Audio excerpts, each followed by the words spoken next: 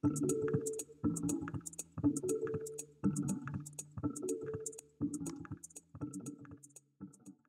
my name is Robin Haw. I work at the Ontario Institute for Cancer Research. Just to give you a bit of a background on myself, I'm one of the few people in this room probably. I predate Anne as a part of the Canadian Bioinformatics Workshop. I was initially back in 2003 one of the students on a course there, and we did Introduction to Bioinformatics, which now you think about spending a week at Cold Spring Harbor.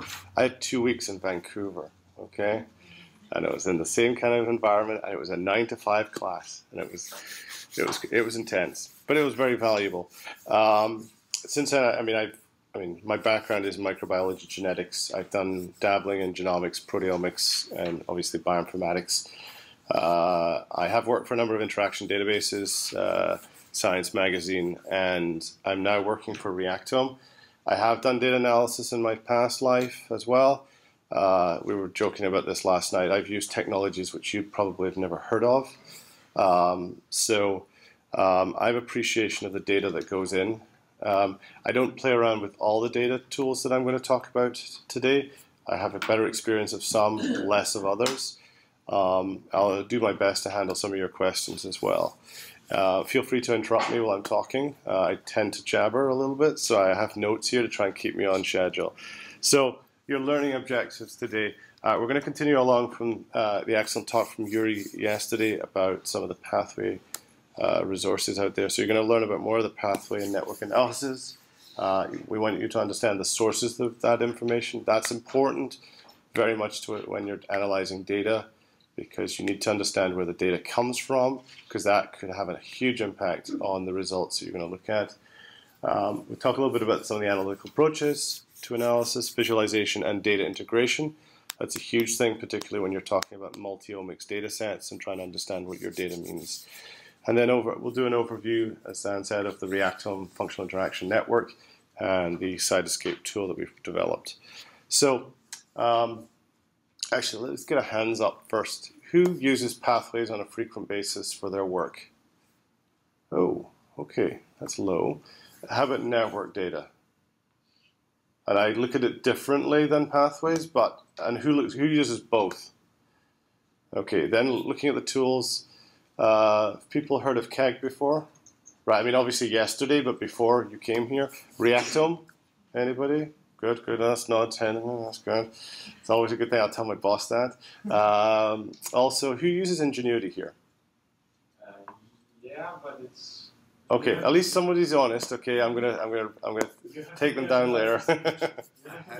You have as well. Okay. Yeah. Any other resources that people have used that they want to share in the kind of pathway network world? It's helpful feedback for me as well, just to get an idea of what your backgrounds are. All right. Okay, let's continue. So, really, what is that type of analysis? Well, it's a technique that makes use of either pathway network information to gain some form of insight into a biological system or your data set.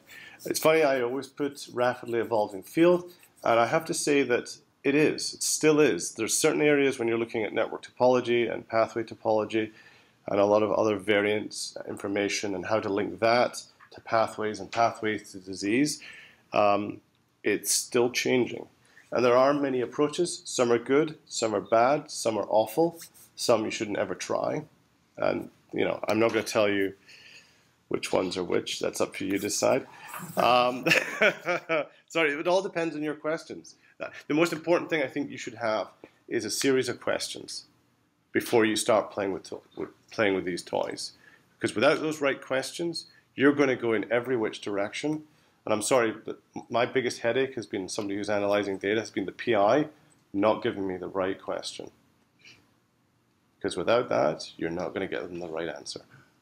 And you may actually find, when you're doing your analysis, you're going to get a different answer than you had expected. So you then have to go back to your PI and say, like, hey, this is what I found. This is really exciting. And then you have to convince them that they have to change track onto what you're suggesting. So you better have the right information there. So, and I think that's the biggest challenge, is to basically you have this need to analyze this huge amount of data and extract something meaningful from it. And hopefully there you can actually answer some fundamental questions in biology. So realistically, what we're looking at a huge size reduction. And initially when I started, we were talking hundreds of genes. Now you're talking about thousands of genes. And if you look at like the ability of data points now, good old days of doing yeast microarrays, you had maybe 1,000 data points on your slide. Well, actually, your nitrocellulose membrane. Now you could be looking at billions of data points when you're sequencing genomes and things like that across many different samples. So it's a huge data reduction down to, what I think of as dozens or a handful of pathways that you want to focus in on. You can increase statistical power by integrating multiple perturbations for testing in a high-dimensional space. Okay, nice photograph time, thanks.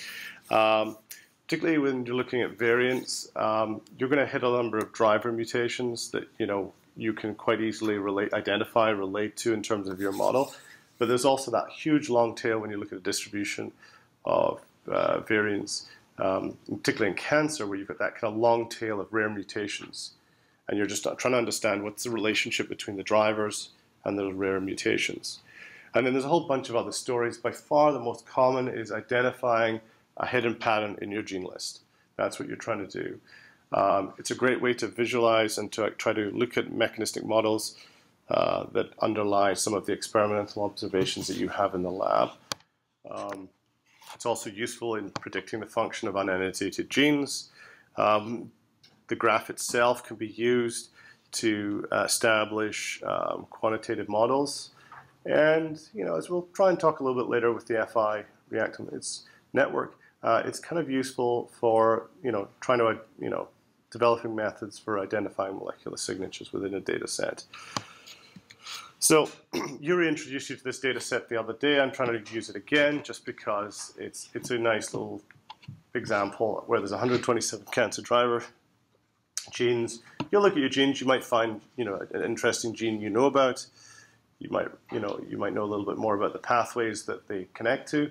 But looking at this list here, you don't necessarily know what they're doing and why these mutations will be causing cancer. So pathway databases allow us to try and map these genes onto biological pathways and try to understand the roles of these genes within the pathways. And if you substitute the word pathway for network, it's pretty much the same outcome. So again, Yuri presented this slide. Just to kind of give you, Yuri wrote this paper, and my boss was another, Lincoln Stein was also on the paper, so we use slides. But it helps to reinforce some of these ideas and our different perspectives on pathways and networks. So I think of pathways as a series of actions, amongst molecules in a cell that leads to a change in cellular state or the production of a certain cellular product. I think most of you have been introduced to metabolic pathways when you were in high school, probably learned about glycolysis or something like that. You might have seen some basic chemical reactions that were like part of life.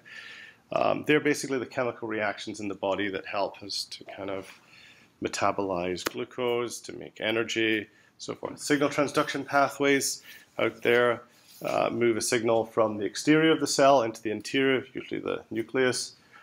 We're seeing then an example of the EGFR signaling pathway on the left there. In this icon, green represent proteins, blue represent, sorry, I'm colorblind, so if I'm saying the wrong color now, I'm in trouble. EGFR is a complex, the ATP are small molecules. You can see inhibitory as well as activating events, and the little boxes represent the reactions. There is also gene regulation pathways. Sorry about that, where genes are turned off and on and off. But the reality of what's going on in the cell is it's a big mishmash of metabolic signaling and gene regulation events.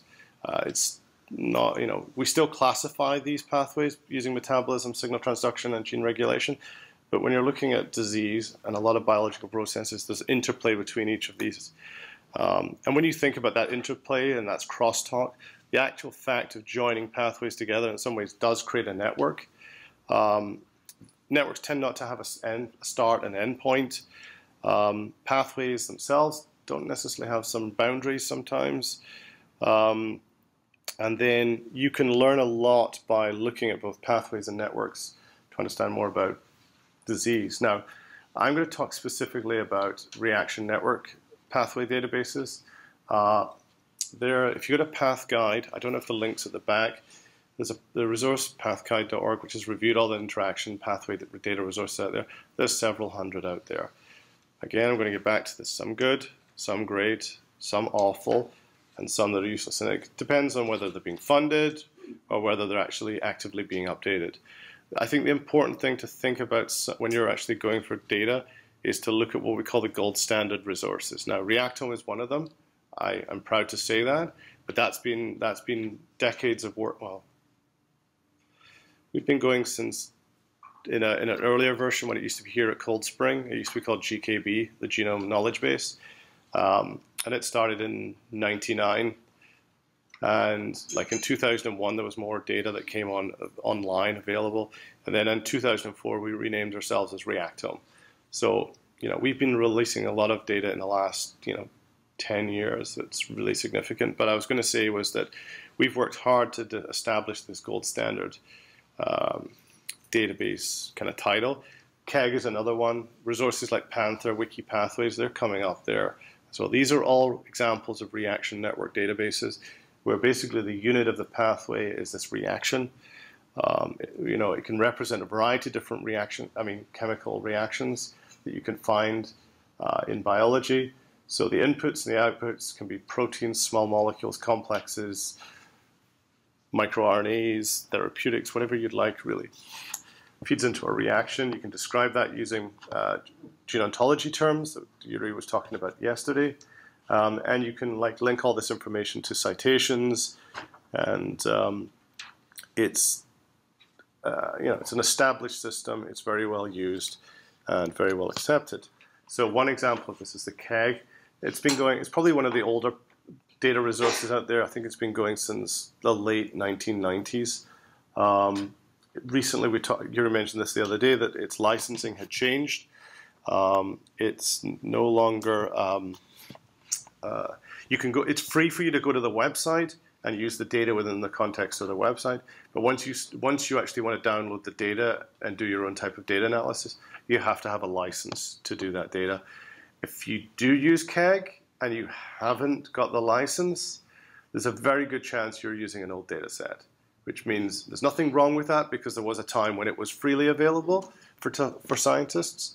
But if you try to publish that, the reviewers should be able, well, it's not that always people make note that their data is old, but a good reviewer would pick up on that and probably advise you to reanalyze your data with more recent data, of which you'll need to then get the KEGG license or go to another data resource. But KEGG is still a very valuable source of biological information. It's not just about pathways. It's got a lot of drug variant information. There's interaction data, and across a variety of organisms in the biological kingdom. I would say that when they're curating pathways, they tend to focus on a species of interest, collect all that knowledge, and then they create these kind of reference pathways from which they can project that information into other organisms. And that's something we do at Reactome as well, and it's something to bear in mind. You focus on the curation in one species, and then by using ortholog data, you can project those pathways into other organisms based on the conservation of proteins, genes. And we kind of assume one of the assumptions in that model is that we're assuming that small molecules are conserved like 100% across all species, unless somebody tells you otherwise. And their goal at KEGG is to kind of provide these relationships between all these components, and they organize them into a slightly standard way of diagram. This actually hasn't really changed in over a decade. So basically the green boxes are proteins, white boxes are genes.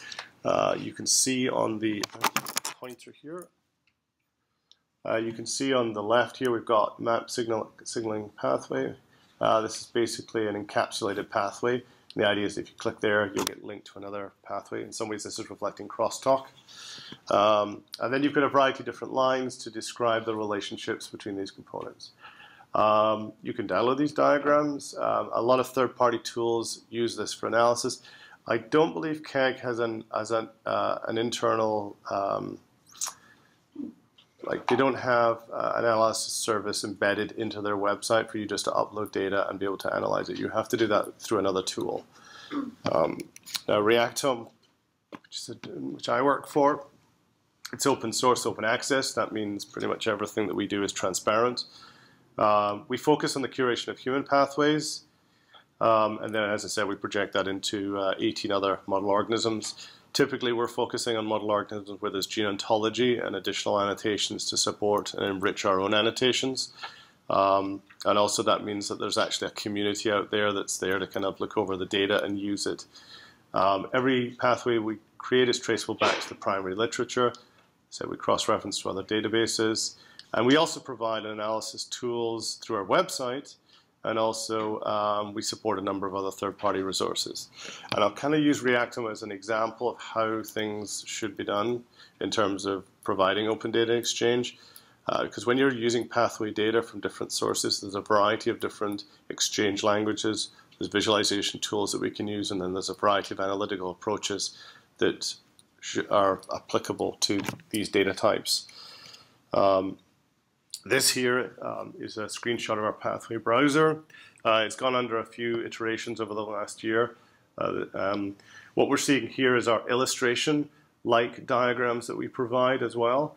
We used to have these ugly green boxes that just like were little boxes with little arrows, and it wasn't really that interesting. Not visually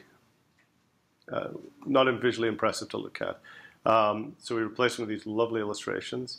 And we've actually integrated our analysis program into these visualizations as well.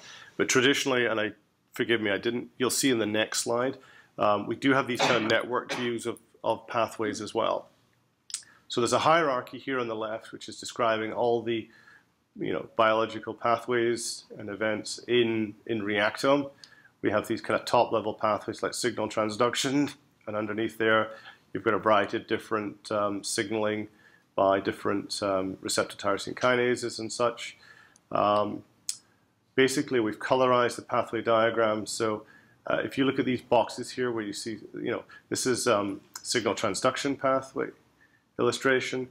And these little white boxes are representing all the different kind of sub-pathways that encompass signal transduction. And you see these little yellow colors? This is telling me that there's hits, the proportion of hits in your data set that correspond to these individual pathways. If it was a network map, you would see this kind of individual nodes being highlighted with similar colors. And the important thing about the results here is at in this details panel below, you're seeing a list of significant pathways. This is what you really want. And there's a couple of slides further down where I'll talk a little bit more about the analysis approach, and I'll get back to this in a way. But this is really what you want to see. You want to see a nice visual graph of the pathway with your data in it. You can use it as a script. You can use it for your publications. And then you've got that list of significant pathways. And as you interact with either the events here on the left or in the bottom here, and the diagram updates with the new information. The one thing I want to point out, the difference between Reactome and KEGG, and this is, doesn't necessarily mean that it's I'm not trying to say it's a bad thing. What I'm trying to say is when you look at different databases, the way in which they curate that data can be different. So we're going to look specifically here where active caspase 8 is involved in a reaction which activates BID. So it's clearly seen here that there's this and these two things are linked. If I look at the equivalent event that's shown in KEGG, now KEGG is actually adding caspase 10 as activating BID, but you see how this caspase 8 here is floating in the diagram? There's no link between caspase 8 and BID here. So the point is, different data resources will look at data in different ways, and that will be visualized and could well have an impact on your results. So just this is not to say it's a bad thing. It's just to be aware that different pathway resources, this is, to me, is a core reaction. Okay, you're going to clearly see these components are shared between these different resources. If you go to Panther and Wiki Pathways, you're going to see the same thing. But let's get the information in the right presentation, because it's useful to know because you're relying a lot on data being right. Yes, sorry, you had a question? We don't curate it. We don't believe that that's necessarily the same mechanism. So this is the thing. Curation is based on, in Reactome, we have authors, the curators, and we're peer-reviewed as well. So it's gone through a system where curators who are kind of have some knowledge of the area will curate the information by reading papers. They're relying on the expertise of an author who's a researcher in the field to give us the right information or to correct us if we're wrong, because they're the reviewers. So just data can be represented differently in different resources. Yuri mentioned this the other day. A really good source of both pathway and network information is Pathway Commons. You can just search for your favorite gene, or you can download data from them. This is a nice slide because it segues into the network stuff that I'm going to talk about next. So I think most of you are aware of what an interaction network is. Sorry, your question, yes? So referring to the previous slide, is it possible that a different cell line maybe possibly slightly different? It's possible that, yes. The question is whether the cell line, could that interaction that I was showing you earlier exist in another cell line or another cell type? That's absolutely true. We try our best to cover whatever we can when we're curating these events. Reactome typically takes a generic view of the cell, not to say that we don't curate specific cells, like notch signaling. There has to be 2 cells involved in the interaction, the reactions. So it is possible, very true, but when you actually start going through some of the data resources for data, you can find really big gaping holes in the knowledge. And it depends how far you need to go into that data to understand the mechanism behind your data set. Anyway, back to interaction networks. They're essentially a collection of nodes and edges. Nodes typically represent proteins, genes, metabolites. Edges are the relationships between the nodes. Depending on the representation, you can sometimes flip that as well. Nodes can become the relationships or some of the information, and the edges themselves can be genes. It's kind of confusing, but in the next slide, it just demonstrates the different types of networks that exist. Typically, they're based on the kind of the model organisms or human data, where there was basically, excuse me, a number of high-throughput experiments to assess the interactions between different types of biological molecules within these kind of model organism systems. So there's transcriptional regulatory networks where there's interactions between transcription factors and the regulatory elements. There's virus host networks where you have interactions between the virus proteins and the host network proteins. There's metabolic networks where you have enzymes interacting with substrates. And then you have disease networks where things like the nodes themselves are the disease, and the edges are in fact the genes that connect those diseases.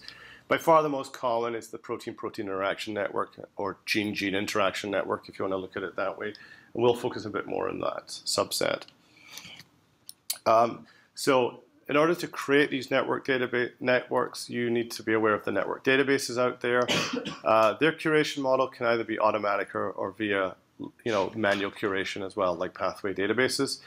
Automated approaches are there to kind of scrape data from other data resources, or to, when somebody does publish a large interaction data set, you can usually parse that data file and just upload that directly into your database. It typically has more extensive coverage of biological systems. Reactome maybe has coverage of about half of what we know about, half of all human proteins, which is pretty high. But interaction databases have a better chance of having a higher coverage of our known proteins. The one thing to point out is that with relationships between nodes and pathways, the relationships are more based on a lot more experimental data, more references and such. whereas in interaction databases, the relationships between those interacting proteins can be tentative sometimes. There's less evidence. It depends how much strength you want to put in on certain methods that were used to identify those interactions. There's a variety of different popular human network interaction data sources. There's BioGrid. It was developed by Mike Taras initially at Mount Sinai, went over to Edinburgh, and I think he's back at McGill now. And then there's Intact, which is based at EBI. It's developed by Henning Hermiakov. I apologize, the numbers might be a little bit out of date, but there's certainly very high coverage of physical and genetic interactions. And there's a number of, as I said, there is some reference data there to support those interactions. But I think as we'll talk about the construction of the Reactome-FI network, there's ways in which you can play off the two, the pathway and the network, to actually build these nice interaction networks of protein-protein interactions. So this is just an example of P53. So I just went to the Intact website, typed in TP53, and you'll typically get this tabular results, TP53. So you'll get a molecule, TP53, the corresponding interaction. So in this case of MDM2, there is a whole host of interactions based on different detection methods. And getting back to the confidence in that interaction, it depends on how confident you feel that an assay demonstrates the interaction over some kind of immunoprecipitation interaction. And then there is an identifier for that interaction source. EBI is telling me it's from the EBI database. MINT is telling me that it's actually from another interaction data source. IMEX is this consortium of data exchange. So that, actually, I can't remember what it used to be. IMEX interaction. I can't remember what it stands for now. But basically, it's an organization where they've tried to harmonize the curation efforts of these different data resources and also provide an opportunity for data exchange between resources. And then you can see the source of that database. And you can click on these different records to read more about the individual aspects of that interaction. And then if you clicked on the graph tab, and I don't have it in the slide, you could view a network view of that interaction. So I kind of mentioned earlier that it's important to have ways in which to exchange data. And that is because the different tools that you potentially will use to construct a network, because there's two ways in which you could do your analysis. One is you actually create the network, which means you have to go out and fish and integrate all that interaction data that you want to have and make it available to one of the visualization tools that I'll talk about in a minute. Or you go out there with your data and you actually try to integrate it into a pre-constructed network that's already out there. And we'll do that through the Reactome-FI network. So, but getting back to the way that Reactome tries to do it, is we try to do it both ways. We give you the data so you can create your own network, or we give you the entirety of Reactome in a single network. So that's two ways in which you want to do it. And depending on the way in which you want to analyze your data, you've got those options. And that's typically how it works with a lot of other resources. So there's all these different what we call data exchange languages. So Systems Biology Markup Language, SBML, is a way in which you can exchange graph data relating to, so that you can generate these kind of computer models of pathways and interaction networks. Systems Biology Graphical Notation is a graphical language for representing the actual layout of the diagram. So usually when you upload data into one of the visualization tools, you basically get a hairball type thing with nodes everywhere. SVGN tries to take the layout that's been at that pathway database or network database and converts that so that when you see it in that data resource and you see it in a tool that's compatible with SVGN, you're basically looking at the same thing. BioPax is another one of these interaction exchange languages for biological pathway data. It's also useful for the exchange of interaction data as well. It's compatible with Cytoscape, which you learned about the other day and you'll be using today. The IMEX consortium developed this kind of and use Cyquick, Cyquick effort, which has a particular, they call it a PSI my tab format, which is basically a tab delimited file of interaction data. So It's very similar to that table of data that you just saw earlier, but with more information, more annotations. And you basically download that data. And a lot of these data formats can be uploaded into a variety of different tools. As I said, Biopax to Cytoscape.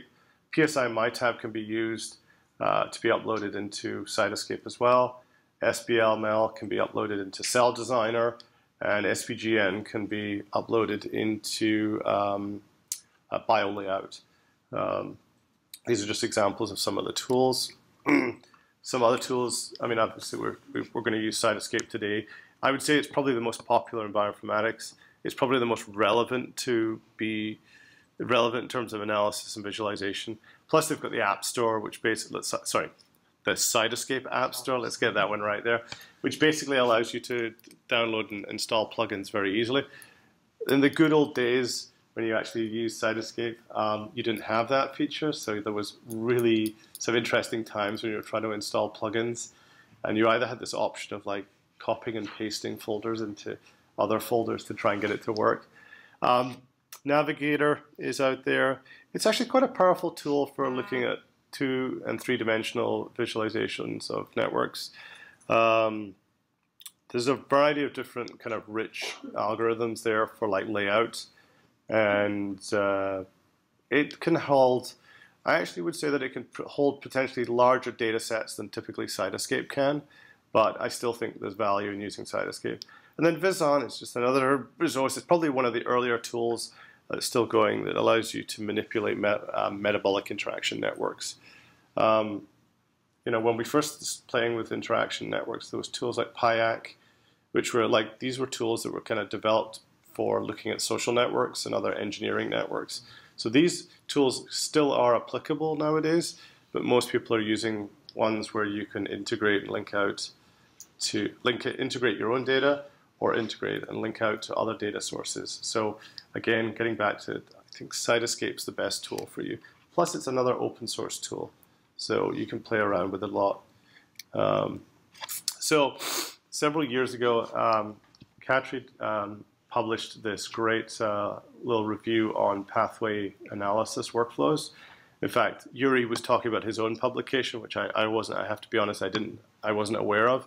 So I will actually look at that and actually maybe update this slide. But I took this figure from their paper because it really nicely describes all the different analytical workflows for pathway analysis. So your starting point is your own input data, and in some ways the gene set or the bucket of data that you're going to compare your data with is sourced from a pathway database. Basically, the first generation analysis is overrepresentation analysis. Still used today. It's a great tool. I think where it works better now is when you can not just do like and get a p-value at the end of the results, with implying the significance of that in individual pathway. If you can actually get an FDR where you've actually done some multiple testing, that's a much better outcome. So we've kind of taken it to one step, and then we've just improved upon that method. It's probably the most applicable method that's being used out there. If you go to the Reactome website and you analyze data, you're using Aura. I mean, we do over well, okay, now I'm bragging a little bit. We do over 1 million analyses a year. So that's like, you know, 50, 60,000 analyses on a monthly basis. Unique data sets, that's the other point. So people are widely using this as a way of analyzing data. It just would be nicer to see those publications, higher publication. So one of our challenges is, in the database world, is getting the citations, which people are actually using our data. They're using our resources, actually cite us in the publication, and actually use our use those images that we have in our website. They actually use that in the publication. Anyway, the second generation is functional class scoring. This is like gene set statistics. The most popular of this is the gene set enrichment analysis tool. Again, very widely used. And then finally, the third generation basically takes into consideration the topological structures of your network to try and infer an impact, on the pathway based on changes in variants or loss of an interaction or the perturbation by a drug. But what these three approaches usually outcome is a visual that you can actually allow you to understand what your data is doing, and then a list of significant pathways. Now, if you were to substitute the word pathway in all these cases with the word network, you're pretty much doing the same kind of analyses. The same approaches apply. I admit, as we kind of go into pathway modeling, which is this pathway topology, there's going to be different algorithms and different approaches, but that's basically the workspace. Now, Yuri again presented this slide. Again, it's taken from that paper that my boss and Yuri wrote. So just looking at the same types of approaches, the reactant functional interaction network that we're actually going to be demonstrating later today, you'll be using later today, falls in category number 2. And we can also do some aspects of pathway modeling with the Reactum-FI network, but I won't talk too much about that just because, one, it's a Saturday, it's kind of crazy. Plus, we're still working on some of the tools there. But I think that's the more exciting area because that allows us to analyze multi-omics data. Oops, what's going on? So basically, these are the questions we ask. I'm not going to go through this. Some of the issues with analyzing pathway data, in a pathway-based approach. I talked earlier about a hierarchy. So the top levels, it's kind of like Go ontology. Top level is signal transduction, then you have a variety of subpathways underneath. So when you do your analysis, one gene is going to hit on multiple pathways at different levels. In the network approach, your gene is only going to exist in that network once. So flattening the hierarchy into a system-wide network might sometimes be better. How do we handle crosstalk? As I said, in pathway analysis, your gene is going to hit multiple pathways. When you do the interaction network, that gene is only going to hit one target once in the network. There's some challenges to integrating into pathway analyses, multi-omics data sets. In good old days, people just had a gene list. Nowadays, you've got copy number variation, methylation data, somatic mutations. How do you integrate that all together? And then, how do we use some of those topological structures? And if you have drug data as well there, how does that have an impact on the pathway? And can you actually perform certain pathway simulations? That's really where that's where I say it's rapidly evolving. And I think that's the more exciting area to be in. So network-based approaches are, I think, in some ways, if you've got large data sets, sometimes better than just simply looking at an individual pathway approach. Because you've got better coverage of the genes, the typically protein-protein interaction networks, they can also be gene-gene interaction networks or gene, what was I going to say? It could be chemical genomics, so you've got interactions between genes and small molecules or genes and drugs. The other approaches you could look at is taking a modular approach. We'll talk about more of that in a minute, where you're trying to identify these kind of topologically unlikely configurations within the network. And this is useful then to annotate those tightly connected genes with pathway annotations. So there's that interplay between the network analysis and having pathway information. You can use that then to identify gene signatures and biomarkers. And when you have access to clinical data, you can start looking to see if there's the relationship between cancer drivers and mutations.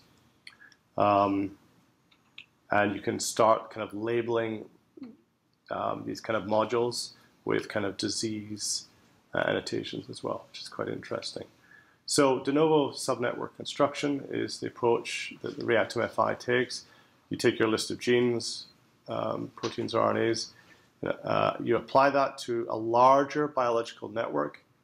You can identify these topologically unlikely configurations, which essentially are a subset of altered genes that are more closely connected in the network than you would expect by chance.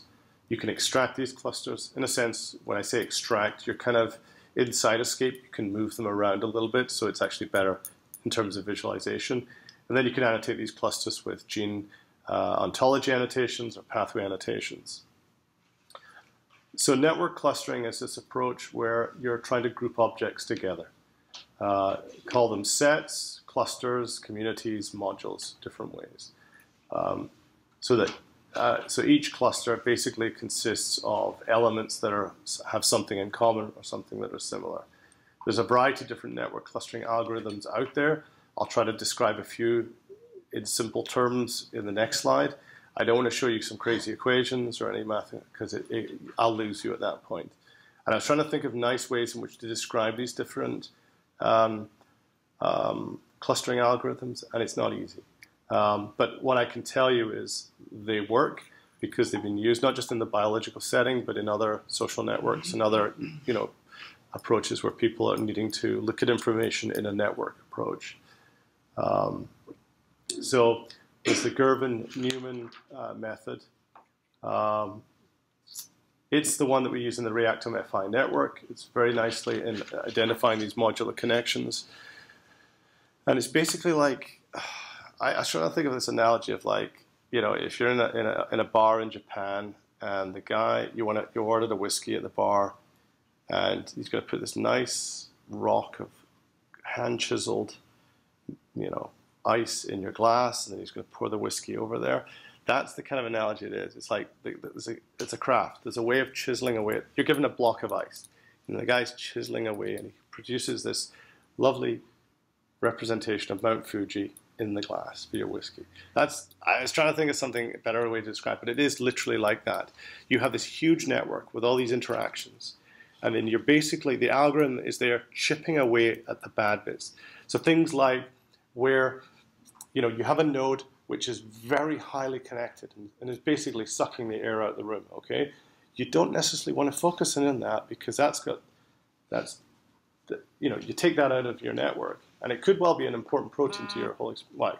There could be some aspects where it's important, but it's maybe not the focus. You're looking at, interactions where there's, certain hops between this side and that side of the network. I'm probably not explaining this as well. It really is, and the way that Girvan is different from Markov clustering is like they try to use heat diffusion models that you have to kind of identify. Heat diffusion is hotnet. Sorry, this is where I get confused. Hotnet's like it's like this metal lattice of interactions, like a grill, and you heat it up. And when you heat things up in one area where it's highly connected, you're going to get a hot spot. Well, that's what you're looking at where you've got more interactions, that's a hot spot in your lattice. And I'm trying to think about how to describe MCL. It's like, see, there's no simple way to describe these algorithms to you, but other than to say that they do actually work. And they do really work with biological data. The thing is, you need to actually use them to understand. The thing is, this is really what you want to see at the end of the day. You don't want to see the hairball. You want to see a cluster, like there's discrete clusters where genes are more tightly connected than the individual connections between the clusters. That's what you want to see. That's the outcome. Okay, let's move away from the algorithms then. But here you've got an output of a network clustering. You've got 6 clusters. Cluster 6 only has 2 interactions. Okay, you might want to remove that from your analysis, unless that's the key gene that you're looking for. And then you've got to then tell your boss, well, maybe that's not the gene we should be looking at. Maybe it's these 5 other clusters that we should be looking at. And then, they're mutually exclusive. That means to say that no nodes are shared between the individual clusters. They're colorized differently, just as a visual representation. But once you've clustered them, you can start labeling these clusters with pathway annotations, gene ontology annotations, because the assumption is that genes that are tightly connected together are probably involved in similar biological functions. So the Reactome-FI network is a tool that we've developed that exploits a lot of these different algorithms. So the assumption here is, and I apologize, this is used mainly for analyzing cancer data sets, but there is examples in the published literature where people have taken diabetes data, cardiovascular data, and analyzed data sets there as well. So the assumption is that no single mutated gene is necessary and sufficient to cause cancer. Typically, you have a handful of common mutations plus many hundreds or thousands of rare mutations. So analyzing those mutated genes in a network context will reveal the relationship between these genes. You can potentially elucidate a mechanism of action, and you can facilitate some form of hypothesis generation on the roles potentially of these roles in a disease phenotype.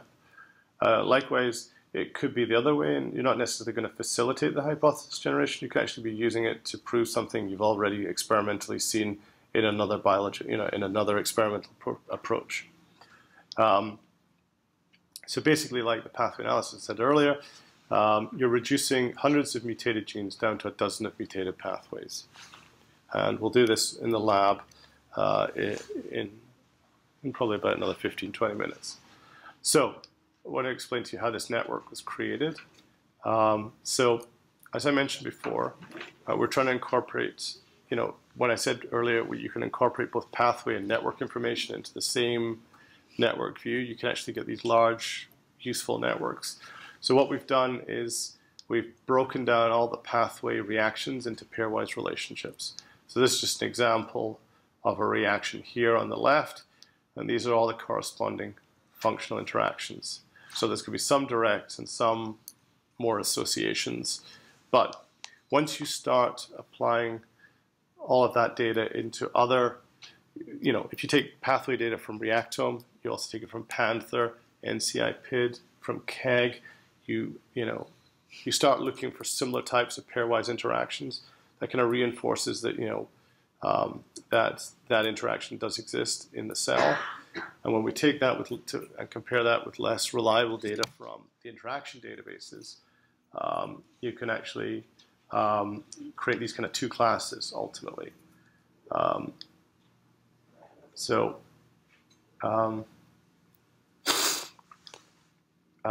basically, we started with all these. We started these pathway data sources here on the right. We created a subset of annotated FIs.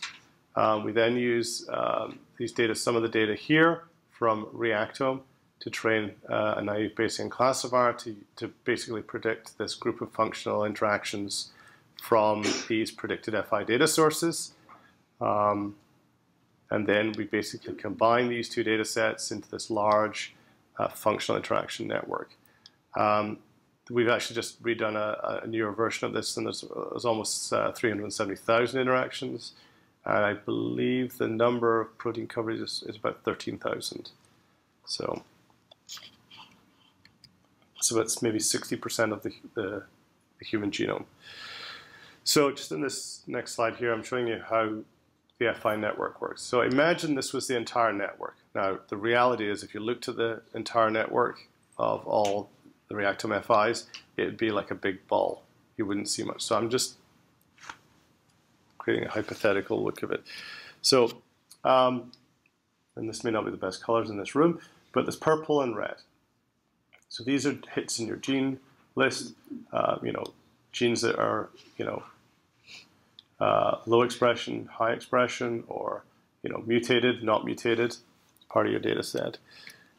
And then obviously these genes are connected by some relationships, the interaction data. Now, you're going to see here that there's an area over here, and this node is not connected to anything, and there's an area here, and there's some down here which are not connected. So the point is, the yellow lines it's nice to see that there's some interactions, but you need to create connections here and here in the network. So what we can do sometimes is we add genes in that are not necessarily part of your data set. And these are called linkers. And these can be things like, for example, could be transcription factors. So if you've got a gene expression data set and you're analyzing it, you won't necessarily see an expression change in your transcription factor, but you're looking at the downstream effects of that transcription factor in the data set. So, these triangles could in fact be things like that.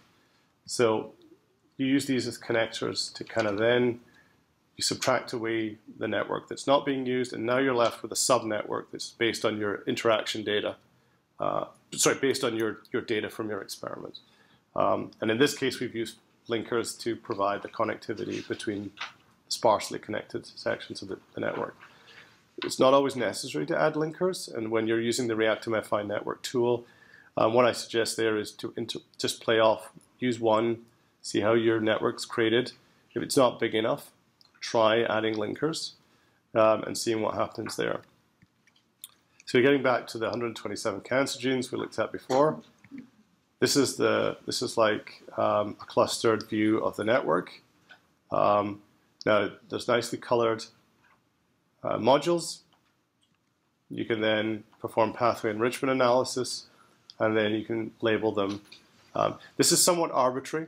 You have to look at the data, and sometimes it's not obvious, that the pathway is in fact, like, it could be something within a pathway that you should focus on, but it's telling you it's signal transduction. So the reason is a lot of these genes up here on the right, I mean, they probably have components that are shared by a lot of receptor tyrosine kinase signaling. And likewise here, I used to work on notch signaling, and I know that there's an interaction, there's connectivity between notch, Wnt, and TGF-beta signaling. So that sort of makes sense. And then down here, there's TP53 signaling or effectors of TP53. And then finally here on the the left is cell cycle. So you'll perform pathway, and once you've got those modules identified, you perform pathway enrichment analysis, and you potentially identify annotations that you can label these modules with. Another approach is to combining the network with gene expression data to possibly identify a network module related to overall patient survival. So one of the modules that was identified in the clustering had annotations from 2 different data resources. I think, actually, I've got it here, actually. Sorry, I've written. Oops, sorry. There we go. Sorry, I wanted to just check the colors. So orange was NCI PID, and green is from purple is from Reactome. And basically, you can perform, there's a component within the Reactome-FI tool that allows you to perform either Cox proportional hazards or Kaplan-Meier analysis. So basically you're doing survival analysis. And this is one of the KPM plots, probability versus survival time. And you can see that basically the tool tries to split the samples up into 2 groups. The red line represents samples where there's low gene expression, and then the green is high. So, and then it works out the what's the word here? KPM plot. So it's the log rank test to see if the distance between these 2 lines is significant. So basically the outcome is that, oops, sorry, I'm relying a little bit on my notes to remind me of this slide. There we go. So basically it would imply that patients with low expression within these module genes they're performing better than patients that have high expression of these genes. So this is just an example where a single module, a network module, could be used to identify a signature within a cancer patient, improve cancer patient prognosis. Yes, question? Is it a module on the software that does that, like on Reactome? This is on Cytoscape? So we're going to use the Cytoscape. When we use the Cytoscape tool, you're going to create the networks based on a data set. You can then cluster those modules. You'll annotate those modules. As I said, you've got to look at the gene lists and the annotations to kind of figure out what those genes could be representing in terms of biological function. But once you have a clinical data set, you can integrate that into the tool. Oh, okay. And then you basically create these plots, through the survival analysis. Oops. There we go. That's better. You can also overlay drug information onto the Reactome-FI network, so you see the interactions between particular cancer drivers and particular therapeutics. So in the last remaining few minutes, I'm going to move through pathway-based modeling. This approach basically attempts to infer how pathway states are disrupted in disease. It uses both qualitative and quantitative methods or measurements to infer the activities of a variety of different components within the pathway and how that impacts on a particular series of events that you find, for example, in this case, in these examples in cancer biology. So this is particularly useful when you have not just a simple gene list, but you're actually trying to integrate multiple data sets into these molecular alterations. And it kind of moves a little bit from a little bit away from like this network analysis, just a simple network analysis approach, to more kind of systems approach, systems biology.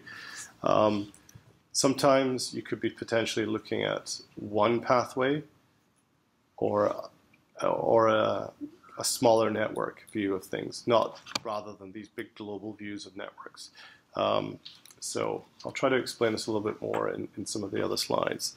But there's a variety of different tools that will look at different things. There's a tool called Cell Analyzer. It's probably one of the older ones that was used it's anybody familiar with MATLAB? So it basically has a graphical interface and it uses a variety of different algorithms to explore the kind of structural and functional properties of not just metabolic, but also signaling and regulatory networks. It's mostly used for metabolomics data, and probably more applicable to people that are interested in metabolic engineering. So if you're trying to like make a strain more efficient in metabolizing or producing a particular product, this is probably a way to use that. Networking is a newer version is a kind of update on NetForest. But this is basically providing tools for phosphoproteomics and looking specifically at kinase cascades. And basically you can use it to elucidate how particular phosphorylation events are associated with a given phenotype or may have an impact on a disease condition. There's Arachne, again, one of the very old, it's actually still, I'm trying to think when it was developed. But again, it's one of the older tools that still stands out today. It's got a novel algorithm for analyzing microarray gene expression data, and it can scale up to like large mammalian regulatory networks. And then finally, there's this newer area of probabilistic graph models. I think this is most applicable to a lot of cancer data sets, and there's a particular tool called Paradigm that was developed by Josh Stewart's lab. It's actually what we've integrated into the Reactome-FI network. So they're becoming more widely used in I would say cancer data analysis, but also in disease data analysis. We've applied it to cancer network models, but the goal there is to basically be able to integrate different types of omics data into your analysis and into the visualize, and ultimately to be able to visualize those impacts on the pathway. And basically, the goal is having access to, once you have access to multiple patient data, you can find significant impacted pathways for disease. You can link the activities of individual pathways to patient phenotypes, and if you can perturb, if the patients are receiving drug treatments, you can see how effects of one drug or multiple drugs have on that particular pathway, and ultimately potentially on the phenotype of the patient. So here with using Paradigm, this is just a simplified molecular event that you might see in a reactome pathway, but when you're trying to integrate multiple omics data into this graph, you've got to think about creating what they call factor graphs. So each node in this factor graph represents a particular type of molecular data. So the gene can describe the mutation or potentially the copy number variation. But they're two different components. Or the RNA can describe the microRNA. The protein can look at, you can use mass spec data. And if you've got active protein, you could consider phosphoproteomics as well. So basically, with traditional analyses, you're taking one gene list and just applying that to your analysis. Here, you're taking all of the data as separate data sets and feeding that into the algorithm. And this is where I start banging my head off the wall, because to try and explain that algorithm is, again, really painful. So I'm trying to use the examples here as we see visually to try and describe how this tool would work. So we have a simplified gene expression regulatory pathway here, where you have CTGF and NPPA, sorry. So these are two transcription factors that are that regulate cell proliferation.